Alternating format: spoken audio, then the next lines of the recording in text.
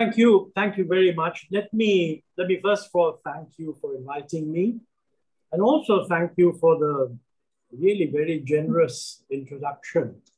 I mean, you described me as an eminent economist. I should tell the audience that economists nowadays are all at a discount around the world. There's a lot of suspicion about economic expertise and rethinking, and we should all be aware of the fact that we should look carefully at what we say to make sure that we are reflecting the real growing and changing consensus. And thank you also for saying nice things about my book. You know, I can't resist the temptation of showing a copy of that book. Since you've encouraged everybody to buy it, I will obviously join in that encouragement. And this will enable me to say less about the past, because I think most of my views are expressed at great length in the book. You know, I'm going to use this interaction not so much to provide you with answers. I mean, it's nice to know what's the prospect for the future, etc. I want to first sensitize you to why a fair assessment of this very important issue has become very complex in the current world. So if your objective is a search for truth, then you should be aware of these factors which make it complex. I mean, the first, of course, all over the world, and many of these, by the way, are global phenomena. All over the world, politics has become much more contested and adversarial. And that invariably means that any judgment about the economy is put forward in a context of political contestation. So those in favor of whatever the government is would like to sort of argue that everything is wonderful. And because of contestation, not even be willing to accept that some mistakes were made. Equally, on the other side, those who are opposed to the government will tend to say that everything is bad and not actually recognize that there may be some underlying positive developments in the economy, which are a reflection of this country and the economy and the people and all the rest of it. So I think it's very important to keep in mind that the messages that are being thrown at us at any given time are influenced by politics. There's nothing wrong with that. And in fact, in a democracy, that's the way it should be. But I think we should be aware that we need to look behind the political projections to see what is our own assessment of what's happening. The second reason why things are more complicated today have to do with data or the evidence. Now, you know, one of the problems is that traditionally we have relied on official sources of data. And there was, in the old days, you got a GDP growth data for 1 year. You didn't have quarterly data. Now you have quarterly data. Quarterly data are frequently revised. So we know that the quarterly data contains some errors. And this means that every quarter, there is a reassessment of how the economy is doing based on official sources. Now, linked to that is a phenomenal growth of unofficial sources. You now have things like the Google Mobility Index. In addition to GDP, you have estimates of demand for power. You have the industry estimates of what's happening to production. And each of these come out at different times of the day. So each of these numbers can be seen to contradict whatever the official number was that was last discussed. So multiple sources of data create their own problems, and we need to be aware that the underlying change is not always reflected by the specific data point that is being picked on right now. A third and a more complex and difficult problem is to separate the long term from the short term. Now, for example, right now, the short term is all dominated by the pandemic and when the economy is going to recover. You know, the pandemic was not the result of a policy problem. It was a global phenomenon. It hit all countries. Many countries were badly affected. Countries have reacted in different ways. And I think you can be reasonably confident that we certainly got hit very badly. GDP growth fell by 7.3%. Some people say that this is dominantly based on what happened in the formal sector, but what happened in the informal sector was worse, and that is not adequately reflected yet in GDP because the data on the informal sector will become available only much later. So some people say it went down more than 7.3%. Then you have this huge debate about whether the economy is recovering. Now, of course, forget about the unofficial. If it went down by 7.3% from 100 base to, let us say, 92.7, and it goes back to 100 from 92.7, that is an increase of actually more than 7.3%, because the decline is on a base of 100 and the recovery of the same absolute amount is on a base of 92.7, which is lower, and therefore the growth rate will be higher. So that's getting back to normal means that in the year 21-22, which is the current year, we will have what looks like a high growth. But that is only going to get us back to where we were. So basically, we will have lost 2 years of growth. Okay, I mean, the pandemic was an external shock. You can have a debate on whether we could have done better and had less of a negative impact, but we would certainly have had a negative impact. And I don't think there's any doubt that we are now getting back to normal. And probably if the vaccination program proceeds more or less satisfactorily, the recovery will get pretty well established by the beginning of the next financial year. I mean, the government at one stage had said that everybody will be every adult will be vaccinated by end of December. There are newspaper reports which say that there are shortages of vaccines. We may not be able to achieve that. But, you know, even if 80% get vaccinated, in terms of expectation of return to normalcy, that will certainly make a big contribution. So we can assume that this is going to happen. But the real question is, what is the long-term prospect from the Indian economy? Is it we will go back to the pre-pandemic growth rate? Now, if so, what is that underlying pre-pandemic growth rate? You know, if you look at the entire period from, let's say, the year 2003 or so, right up to maybe 2017, the growth rate is actually quite high, 7.6%. Most of this was the UPA period. Then there was a slowdown in the last 3 years of the UPA. That was overcome in the first 3 years of the current government. You put it all together, it's not bad. It comes to about 7.6%. But then in the last 3 years before the pandemic, the economy slowed down. It gradually went down from 6 to 5 to 4. So the question that comes up now is that when we get back, let's say beginning of next year, the level of output in the economy looks about the same as it was in 2019-20. Are we then going to go back to a growth rate of the old 7+%?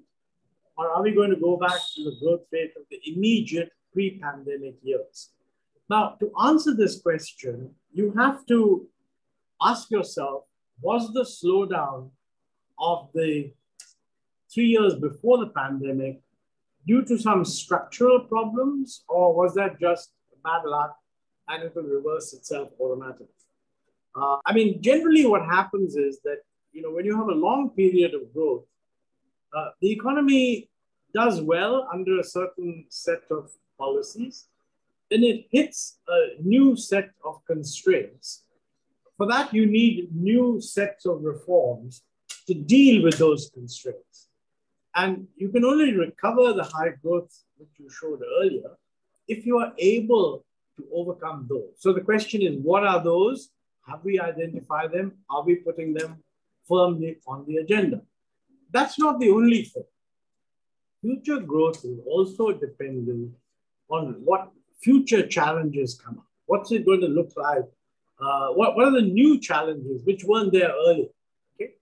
Now, actually, there are very important new challenges. Again, not just for India, but for the world as a whole, but India has to face that. And those challenges relate, first of all, to climate change. I think it's very clear now that the totality of government actions to promote growth around the world has led to an acceleration of global warming. And if nothing is done about this, there will be very serious negative effects on global climate, and India will be one of the worst affected. I mean, for us, more droughts, uncertainty of monsoons, concentration of rainfall in a few areas, which means a lot more flooding and erosion, rise of sea levels.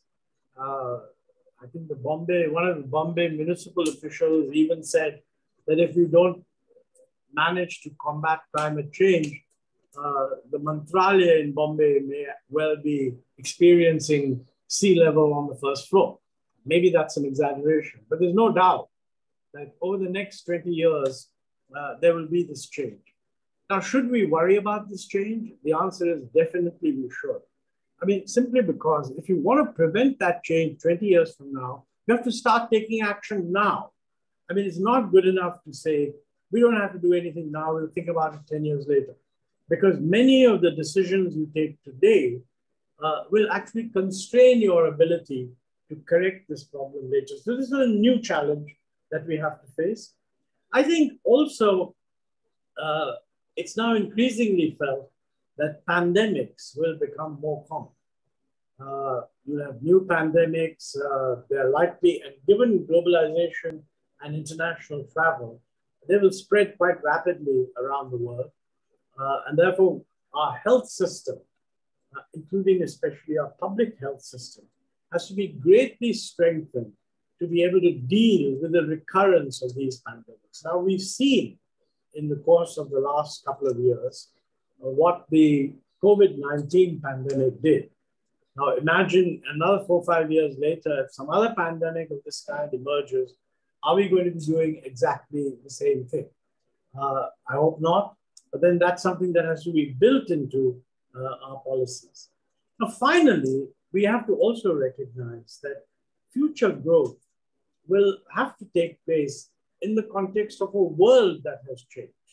And this world change is something that affects our own policies. I mean, for example, globally, the United States has lost its preeminent economic position. It's still the largest and the most important country, but its share of global GDP has been steadily falling. Now, you know, it was expected that the developed countries would grow faster because they start at a lower level and that their share will rise.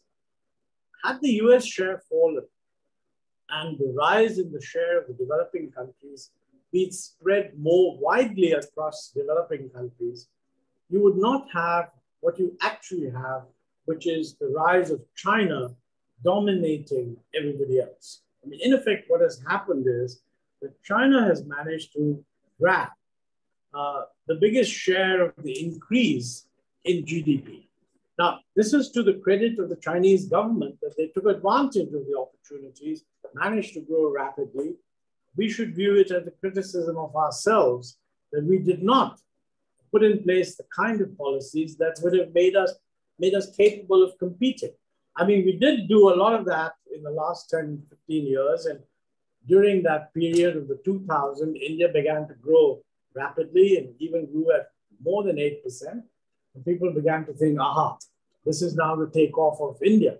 But I mean, since then, it has slowed down. And quite apart from the pandemic, the growth rate has slowed down. So the question is, in the future, the global economy is dominated by a growing fear of China. This is partly due to geopolitical reasons and partly due to economic reasons. But what it has done is it has led to a pushback on globalization. And it is very often argued that the option that China had to export to Western markets is no longer available to us. I think that's actually wrong. Because, you know, the tension between the West and China is at the high-tech end. I mean, the West feels threatened by China because of its dominance in high-tech areas, telecommunications, artificial intelligence, etc., cybersecurity, and so on. I don't think that they feel threatened by buying Chinese T-shirts and Chinese simple manufactured goods. It could be that some of the somewhat anti-China sentiment is making them move away from too much dependence on China, but that's to our advantage.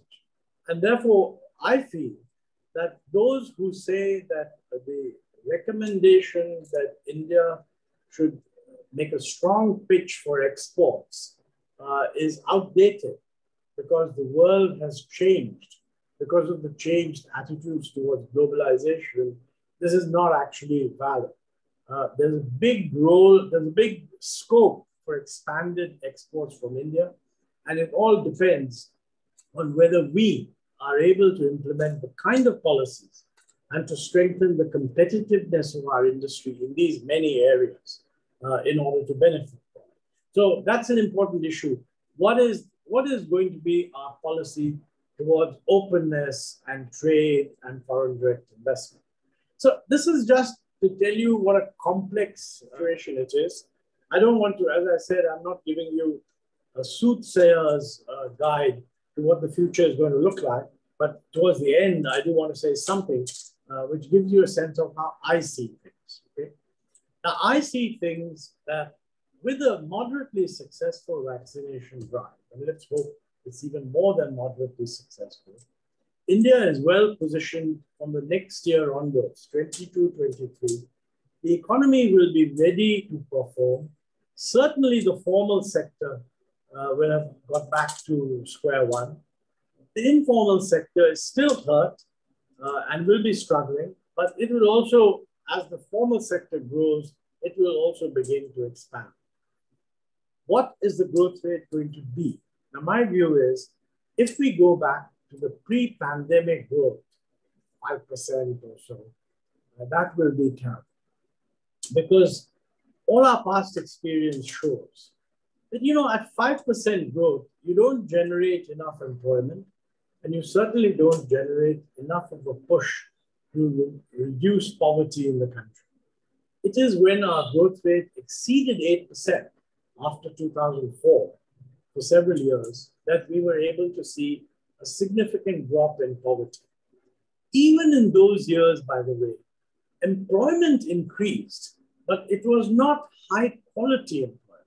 You know, during the period of the UPA, there was a lot of criticism that this is jobless growth. I don't think that was correct.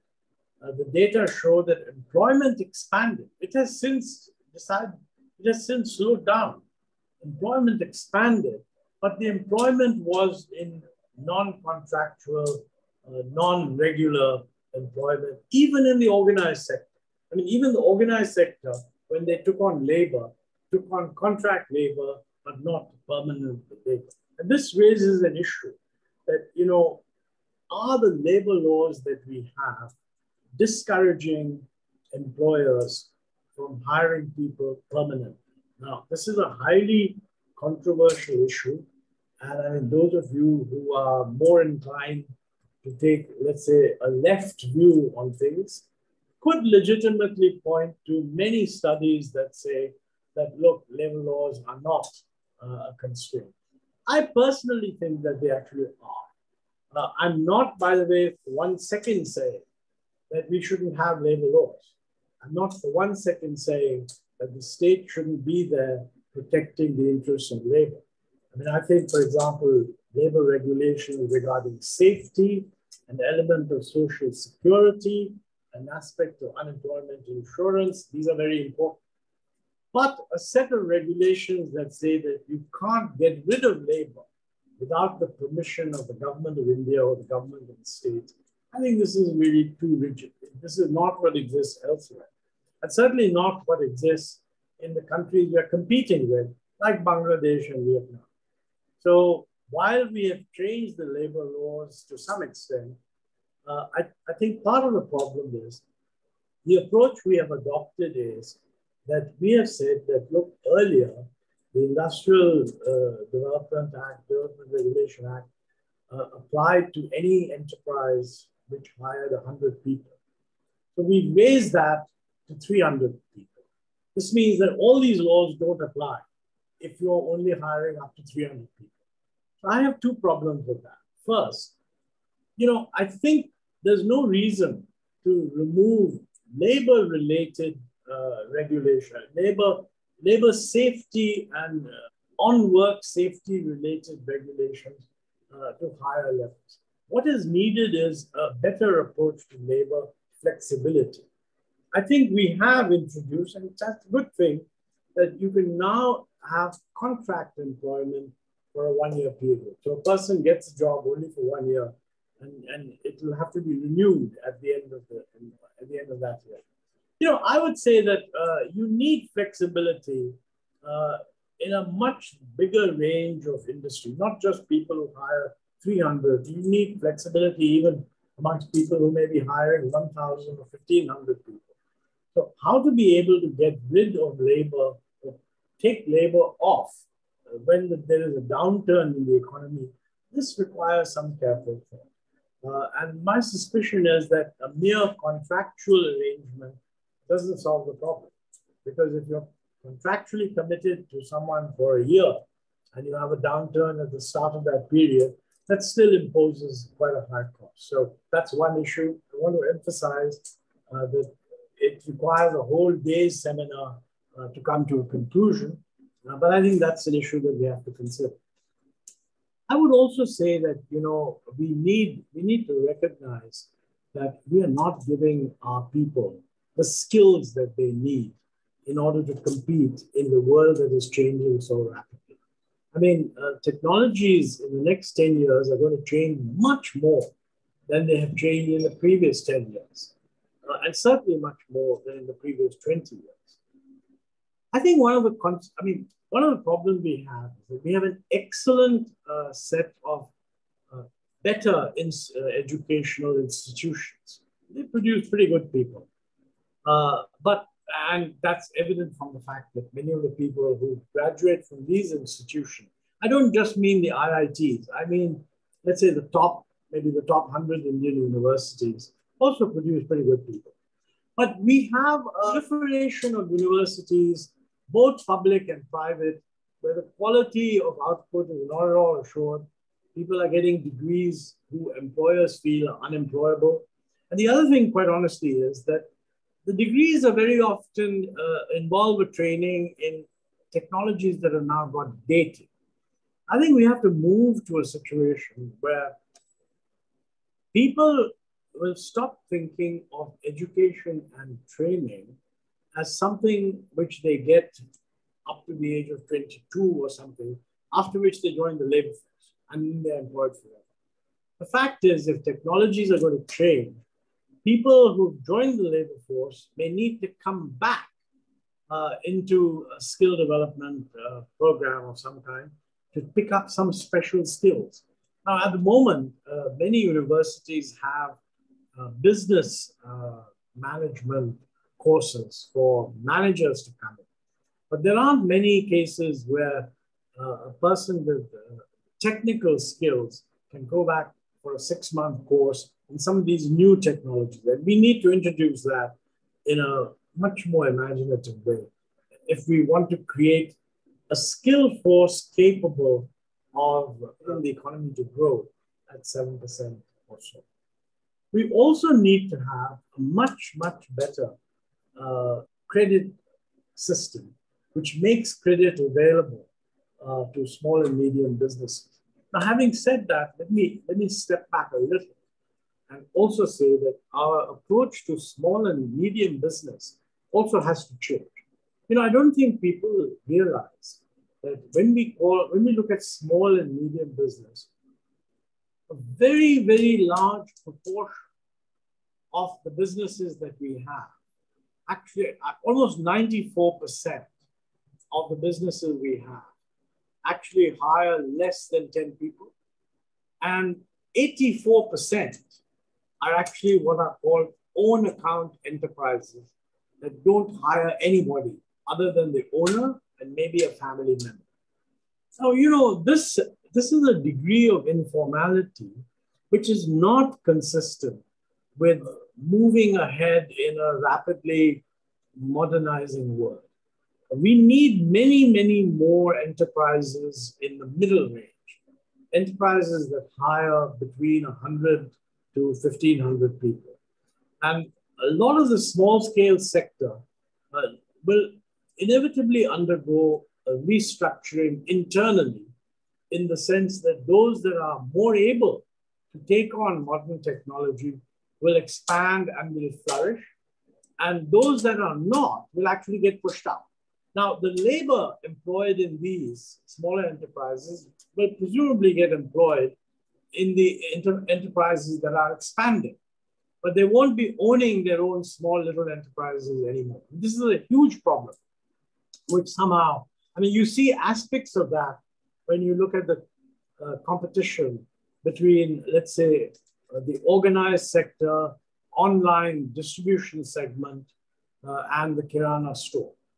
I mean, Kirana stores will remain, but they will be under pressure, and it's the more efficient amongst them, the ones that are more likely to modernize, that will still attract footfalls. So we are in for a structural change here. Now, these structural changes will lead to some people losing their source of employment. This becomes relatively easy to manage if the economy grows rapidly, sort of 8% plus. It's almost impossible to manage if the economy slows down to 4.5%. So the second factor, the slowing down, it gets reflected not so much in open unemployment, but massive underemployment. People still carry on in their own account worker enterprises. Small shops still continue because they're not able to get higher paid jobs in the more modern sector, but their incomes collapse. I mean, if you're running a shop or a samosa stall or whatever it is, you could be earning 10,000 rupees a year, a month, or if it's a very successful shop, or you could be earning 3,000 a year. And between that period, you'll all be described as employed. Although the person who's earning just 3,000 a year from running a small shop is obviously aware that, doesn't even equivalent to what you would call an unskilled wage. They still prefer to hang on because they're hoping that they'll be able to do better.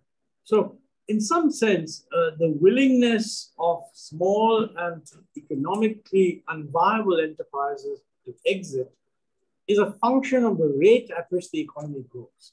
If you go to our farmers, I mean, statistics show that 40% of farmers don't want to be in farming. They would prefer to move and go to some other activity which gives them a higher wage. They're stuck in farming because they don't have any alternative. So I think looking forward, whichever way you look at it, I don't think a 4 or 5% growth rate is going to be sustainable. And the main reason for that is that it may look to you that a 4 and 5% growth rate means that everybody's income will grow at 4%. And what's wrong with that? Maybe it should be better at 8%, but at 4% you're still benefiting. I don't think that's the case. What will happen is at 4%, much greater economic distress in the informal sector. The large numbers of enterprises in the informal sector may still survive, but they'll not be earning a decent living wage.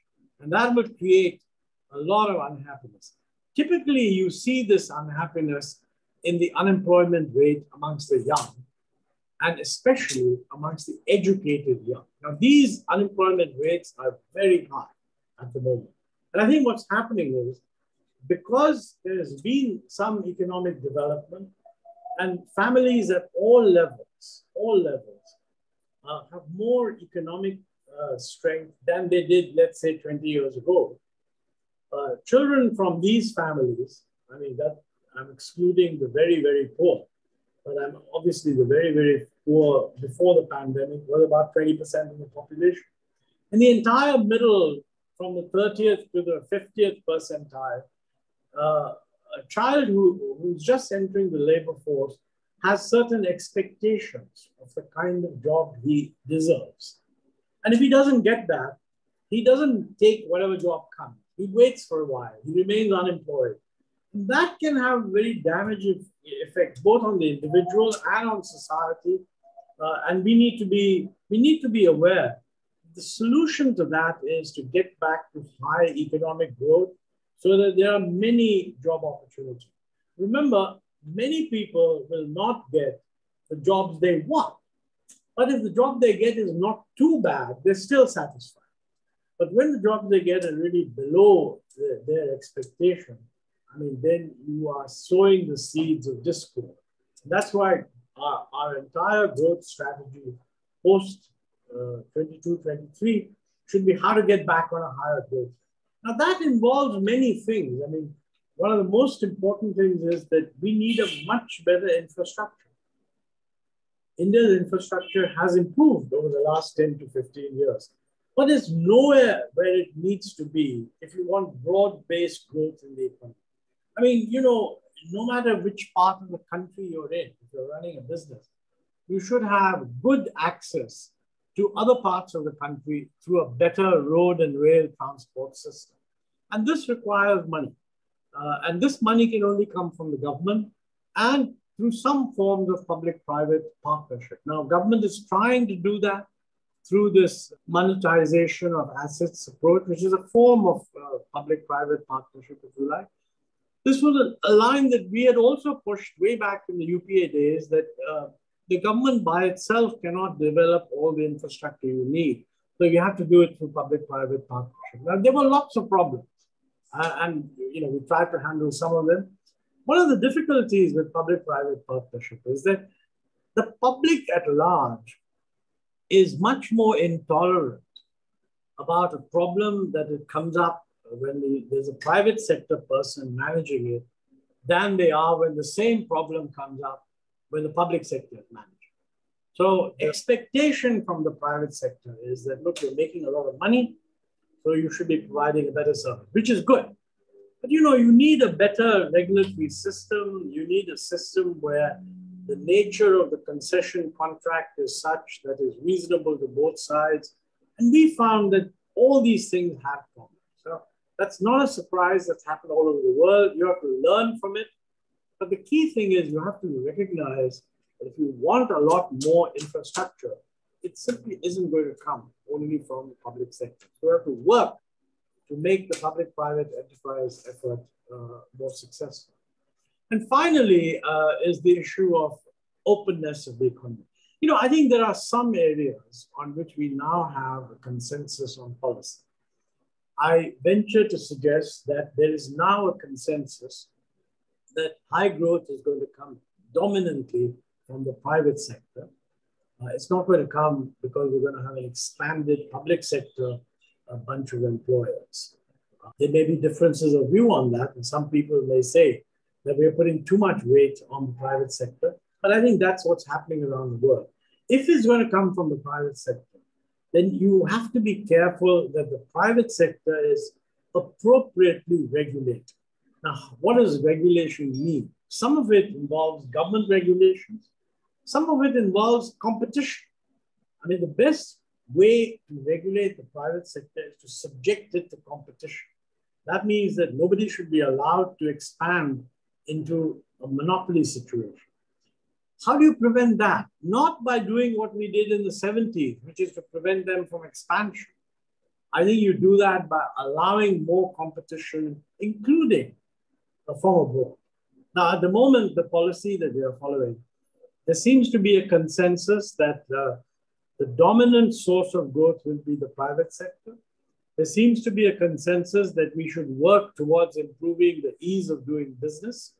The central government has to do a lot of that. State governments also have to do a lot of that.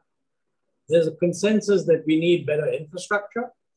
Not enough consensus on how to do it through public-private partnership.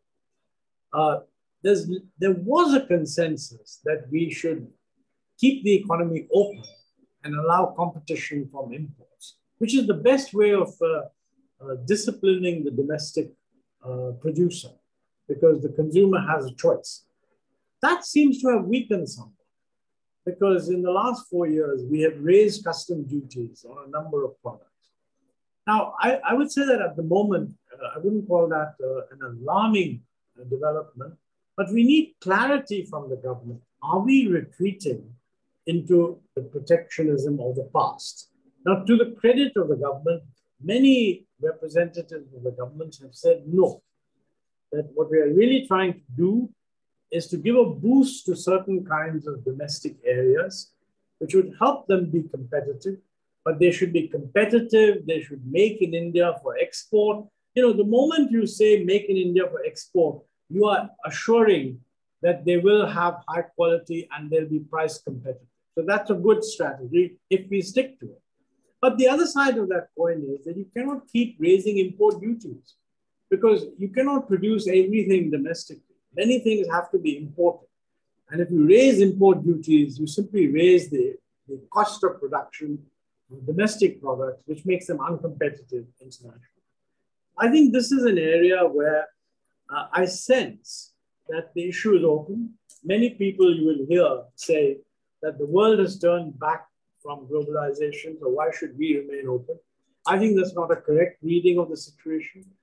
It is true that in the United States, there's a lot of anti-China feeling, but I don't think that they're shutting down. The world is not shutting down its economy or shutting out imports. So I think that's a misreading of the situation, and we should not fall into that.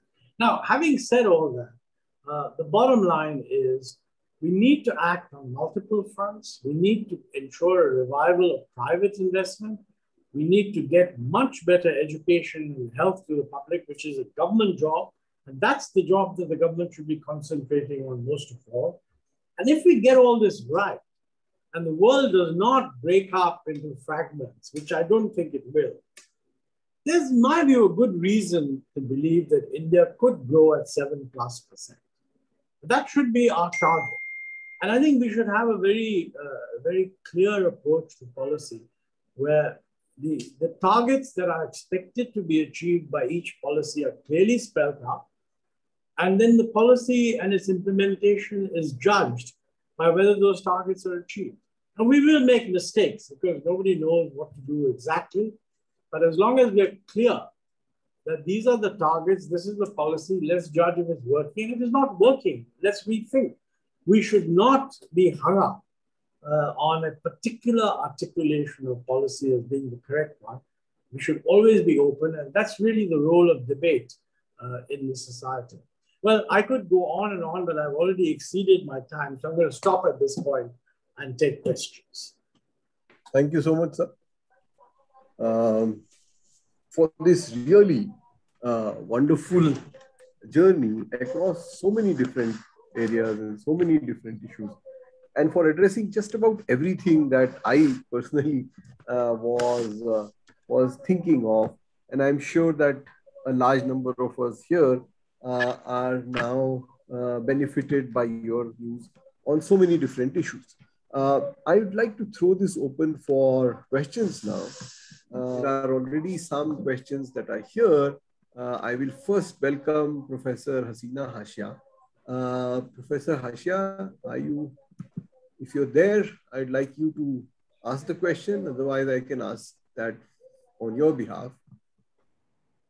Is Professor Hasina Hashia unmuted? So, Professor Hasina Hashia, one of our very senior colleagues at the iOS, and she's asking this very interesting and a very contemporary question, that when there is a revenue shortfall, then how wise is it to mortgage state property or to sell? Now it is called monetization. So your comments on what is happening with sale of government assets under the PPP or whatever mode across the board, railways and PSUs, and your view on that. Well, yeah, let me, I think you're talking about the asset monetization program, where they've listed a whole lot of existing assets that have been created, and they want to hand it over to the private sector for a 30-year contract or something like that, at the end of which it reverts to the government. Now, this is not outright privatization because the asset reverts to the government. And I think that where assets involve critical land assets, it is very sensible to let it revert to the government rather than sell it outright. No, the question about revenue shortfall, you know, it's true that if you give it out, the revenue of getting from this asset you won't get. But the only logic of giving it out is that you'll get more revenue from the private sector fellow than you are getting in net terms from your own operation. I mean, that's where, for example, it's for the government to calculate what is a minimum acceptable bid. And that minimum acceptable bid should be clearly better than hanging on to the asset itself. Now, there are two aspects to this. One is that instead of getting a stream of revenue over time, okay, you're getting a lot of it as a lump sum in the beginning. I can see the point that if those two are actually equivalent, then really it's not very different from simply borrowing to create more assets and retaining the existing revenue stream, as opposed to giving up the revenue stream and getting that lump of money to create more assets. But, you know, I think, for example, the assumption behind this approach is that the person to whom you hand it over is going to make better use of it than you will and will generate much more revenue. Roads are one example, but let me give you the example, let's say, of the Jawaharlal Nehru Stadium.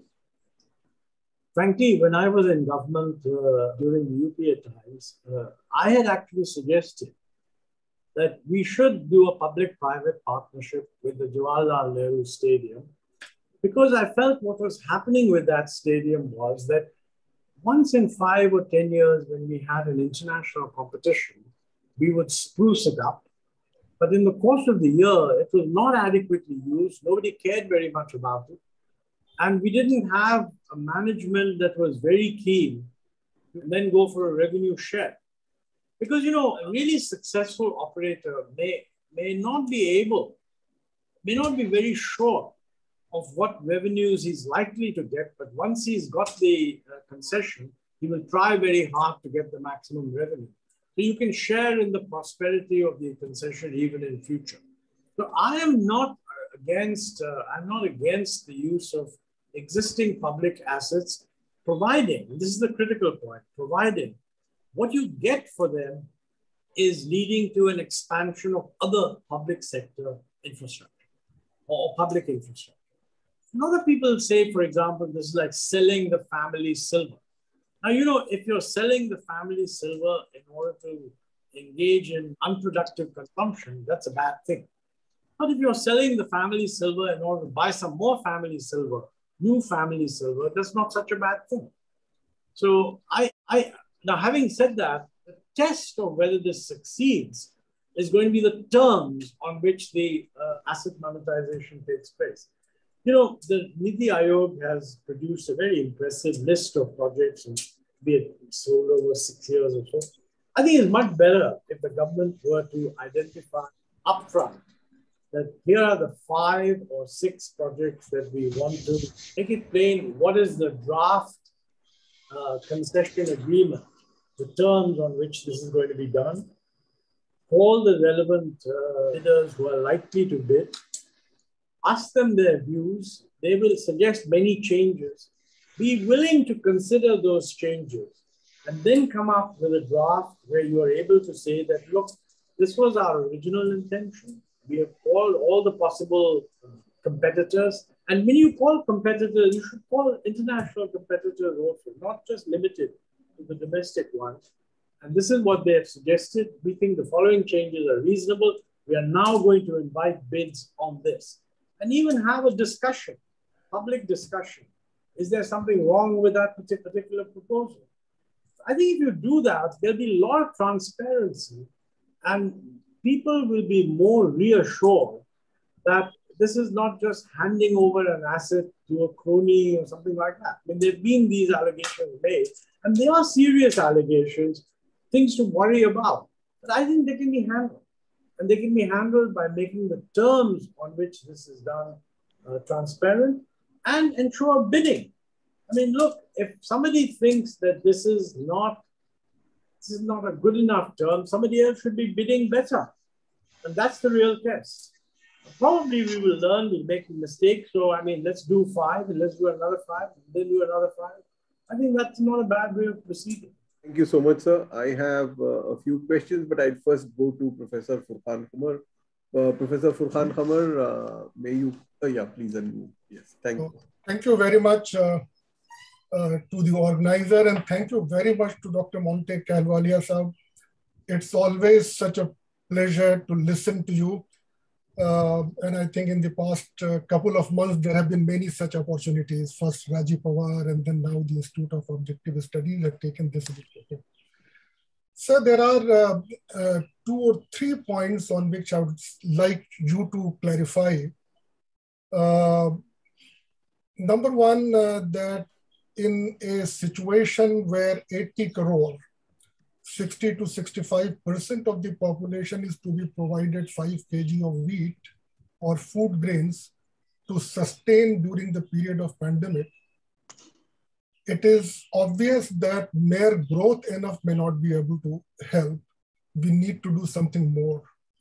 So what needs to be done? Second thing is, on the reform front, I think there is hardly any difference between the previous government and this government. Actually, it's most of the previous government's agenda that the present government is pursuing.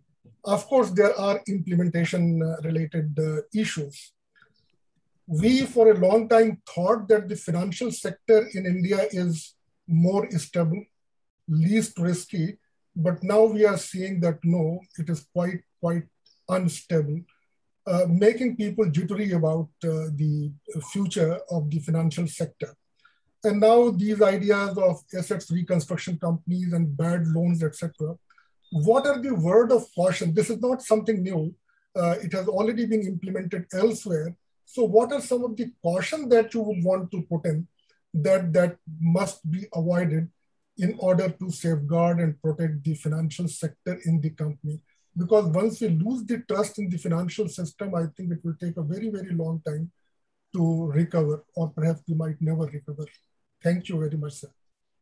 Thank you very much, Furqan. Nice to see you electronically. I mean, we worked together in the Planning Commission many, many years ago.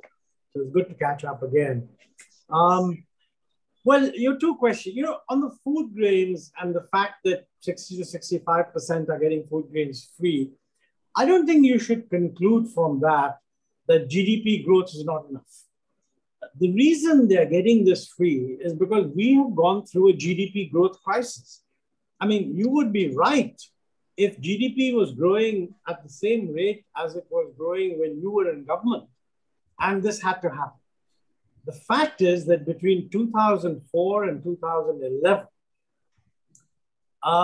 the number of people below the poverty line declined.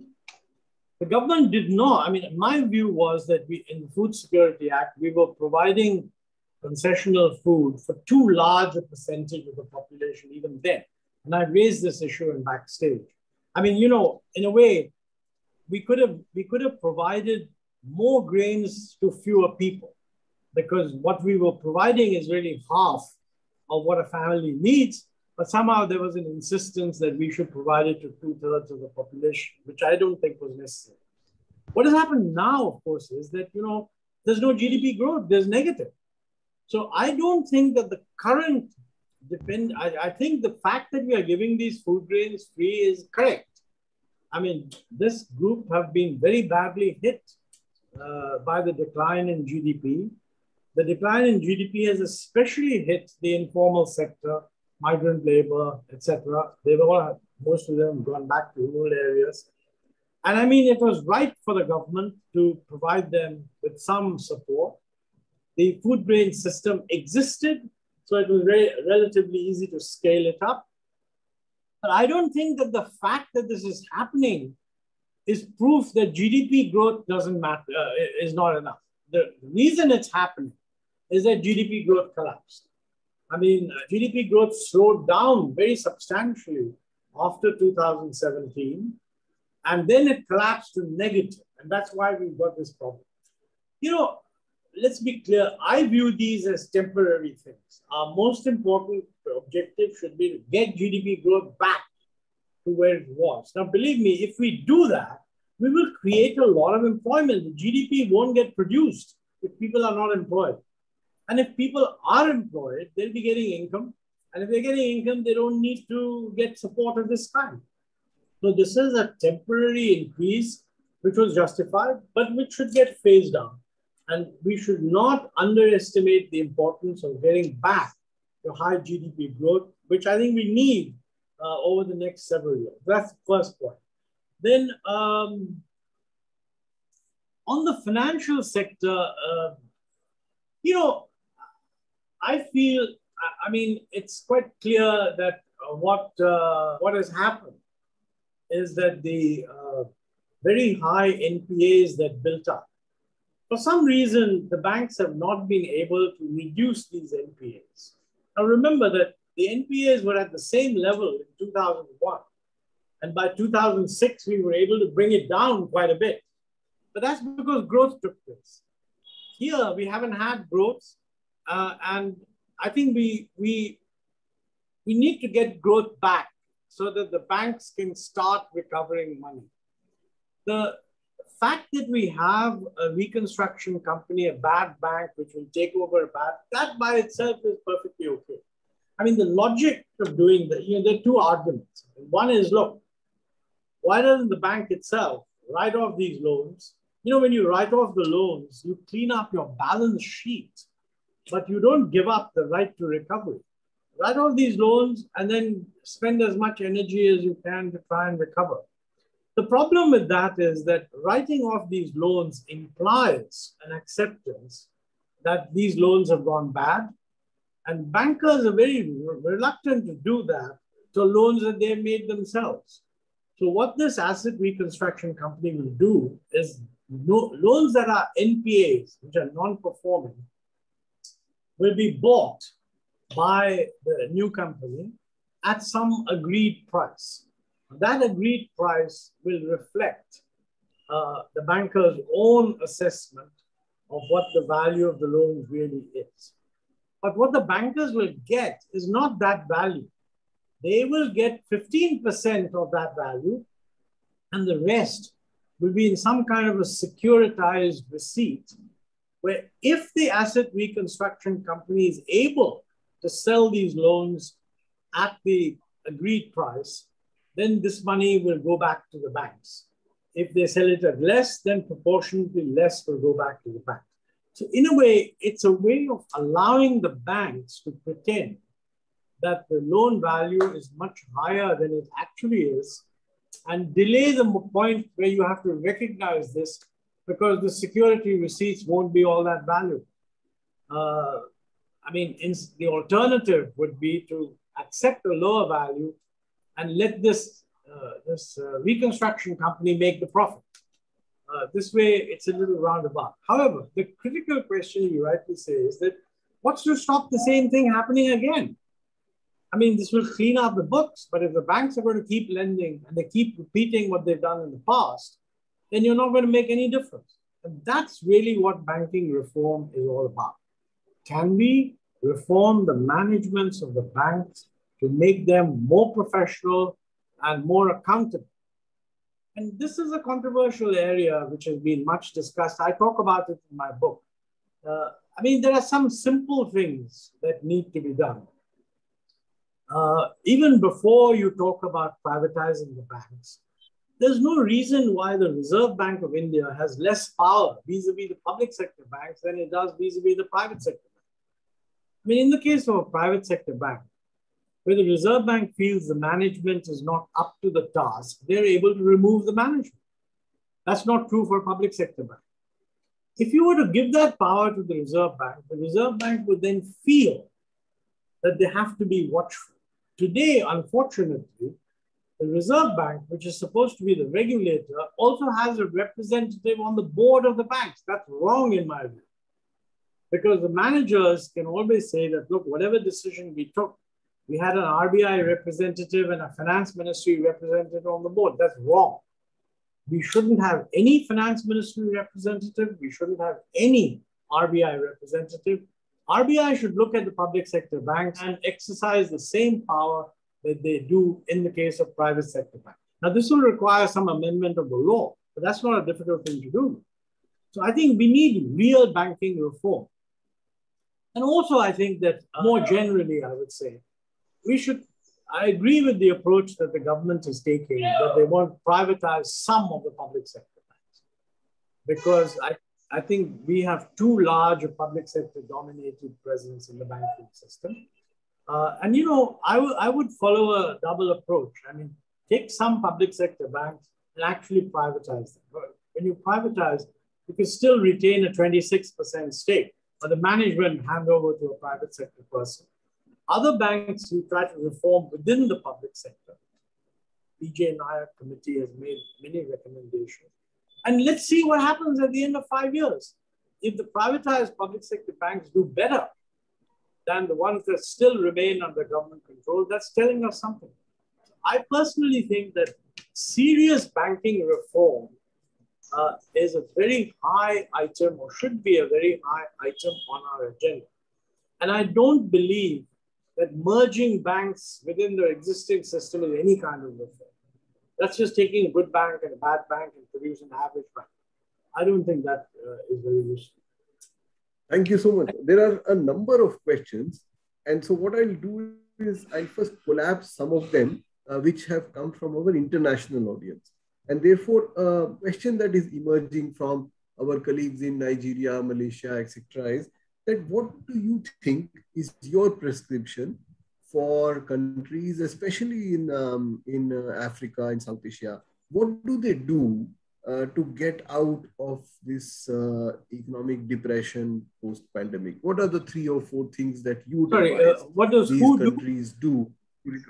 Poorer countries, Africa, South Asia. To be honest, African countries, South Asian. You know, in the last 15 years, I've not read a single article on the problems of the poorer countries.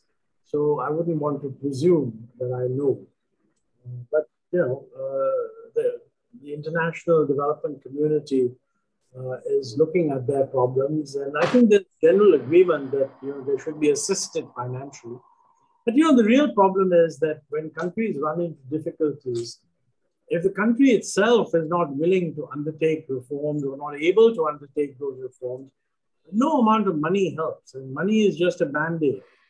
I just think that they have to, I can't advise because I just don't know enough. Frankly. Okay, thank you so much. The other question that emerges is, what about the unorganized sector? Is there anything that you would like to prescribe for the large unorganized sector and the workers in the informal economy? Is there something that... I think in the course of my lecture, I did say that, you know, that's a huge, huge problem.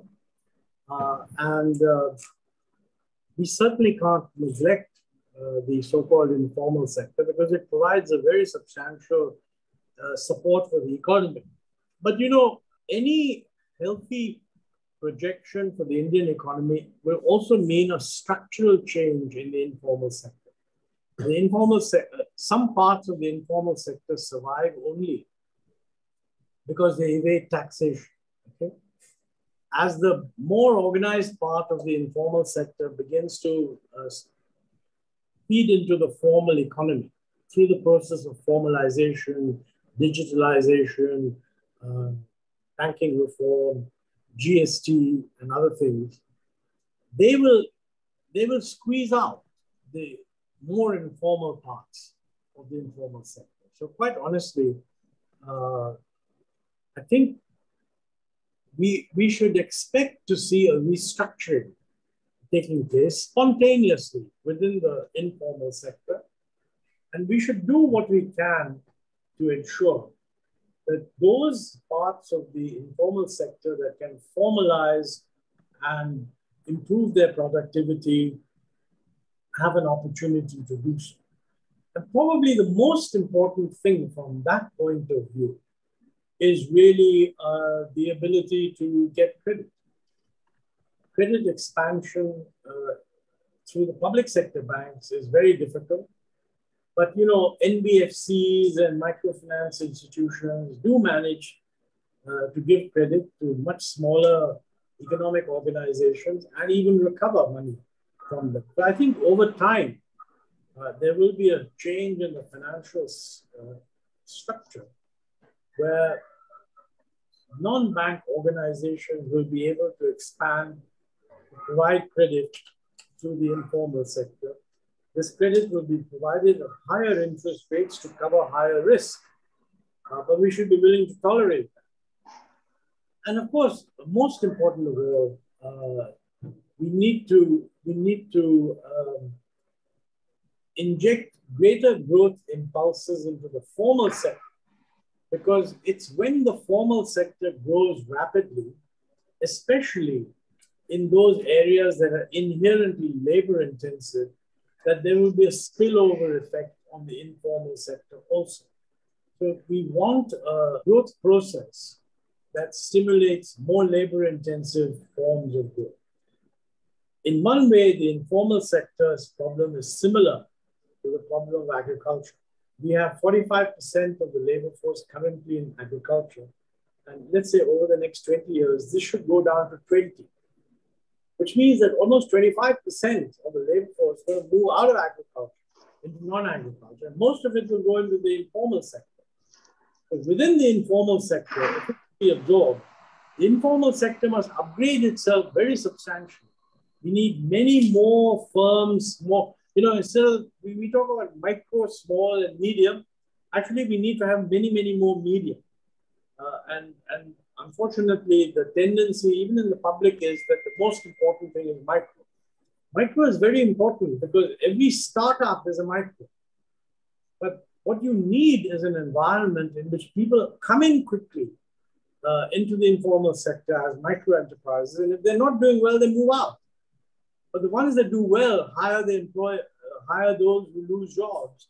And that's the only way we can get a strong small and medium industry. I think we need much more focus on the modernization of MSME sector. But to be honest with you, and this is a controversial area, many of the micro enterprise representatives are wary of the greater support that the small and middle enterprises, medium enterprises are able to get from the system.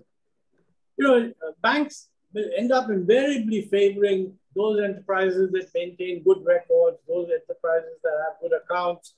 And to have that, you have to be able to hire accountants, etc., etc. So if we are going to absorb such a large percentage of the population into the non-agricultural sector, this non-agricultural sector has to become much stronger. I mean, the informal sector much stronger, which also means more formal. And more formal means the larger enterprises expand and the smaller enterprises inevitably contract. If you were a politician, this is not something you would want to admit in public. But I think that's the truth. Thank you so much. Can I have a question? Just a second.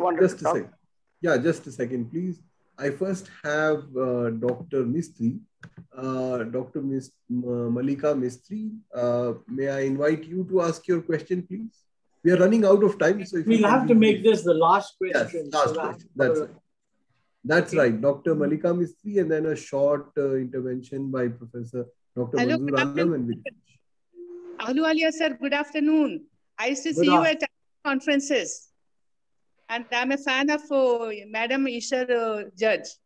We had very good action at BVP, Bharati Vidyapit Pune, and at Neswadia College in Pune. And she was very fond of Magarpatta city, the smart cities. She used to talk about it very often. Yes. I remember her. She worked very hard on those things and they're very close to her heart, actually. What is your connection with Magarpatta? Yeah, I'm in Pune. I'm from Pune city. Okay, so you know about Magarpatta. Okay. I know. Yeah. In fact, the architect who framed that, planned thing, he's a friend of mine, Mr. Jubair. Okay. And and then I have 3 questions. Yes, nice to see you again here. It is about infrastructure. Now, recently the COVID has shown that we have very poor health system, poverty of health structure or health system, you can say. And then our planners have failed over time to develop a good health system. So what do you suggest about this? The second question, you were talking about employment. I would like you to give some, like very concrete measures to provide employment to the teeming young people of India. Otherwise, it will waste. We talk about demographic dividend is becoming a demographic disaster. Then third question, you spoke about education system is becoming poorer. That's very true. In fact, in the last 2 years, it has become very poor. Children have passed without giving exams, etc., etc. But I hope it's a temporary situation. But what you said is at mass level, we read about primary system, children are unable to read, unable to write, it's very sad. What is going to happen to our people over time, our young people? So I would like you to talk about these things. You can talk in brief because others may be there to ask questions to you. Thank you for giving the opportunity to ask these questions. I'm grateful to all of you. Yeah, please, sir. Well, you raised some very important questions, but they require very extensive answers, and I don't think I can do justice to them in the time available. But let me just say, certainly weakness in health and education, you're absolutely right. I should emphasize, by the way, that the main thing, one thing that follows from this is that we need to spend more money. But I think we also know that spending more money doesn't give you the results, because all the kids 100% enrollment in schools, but they're not getting educated. I mean, the answer to this must be provided by education experts, not me. The important thing, though, is that this is going to have to happen at the state level. And frankly, I feel that in both education and health, we should have a much more granular analysis of whether different states are getting better results. Are all the states just as bad, or some states are doing better than others? And frankly, I think we should learn from the states that are doing better. I mean, for example, on health, Kerala traditionally has done better. And we need to learn what is it about the Kerala system that has enabled them to do that. I'm not a sufficient expert. There's a huge amount of work being done on this area. So I would urge you to get someone who knows about education and health to talk to you. And if your organizers are interested, they can get in touch with me, and I will suggest some names so you will get a good answer. As far as employment is concerned, you're absolutely right. A demographic dividend can become a demographic disaster. But I feel that we should be wary of the kind of people who say that the problem is not raising GDP growth, the problem is providing employment. Any effort to provide employment while ignoring GDP growth will just provide low productivity employment. So frankly, our biggest task right now is to get the GDP growth back up to about 7% from what it is now. You will see that will produce a huge surge of employment. And then there'll be many things we have to do over the longer term to make our youth adjusted to the kind of world that we are moving into with rapidly changing technology. And that's not just an India problem, that's a problem all over. The old model of getting a permanent job supported and defended by the unions, that's dead. But at the same time, we do need a system where if people are going to keep changing jobs, they have some way of getting social security. And we don't have an adequate system of social security. And the system of social security also has to cater to the person who will be migrating from one state to the other. So these are things that require a lot of deep thinking. But the most immediate thing is to bring the growth rate back to where it was. Thank you. I think we'll have to end at this point. So I apologize to whoever it was who was not able to get his question in. But thank you all for inviting me. And as I said, if you're interested in someone who could lecture you on education and health, which are two very, very crucial things, I'd be very happy to recommend some names. Okay? Can I get Dr. Manzoor Alam in, please? Sorry? Dr. Manzoor Alam, can I invite him, please? Sir, you're muted. Can you unmute yourself? Manzoor Alam, sir. Am I audible to you? Yes, please. Yes, I can be heard, yeah. I'm very thankful to Dr. Montek Singh. It is a wonderful speech he has given. He covered so many items.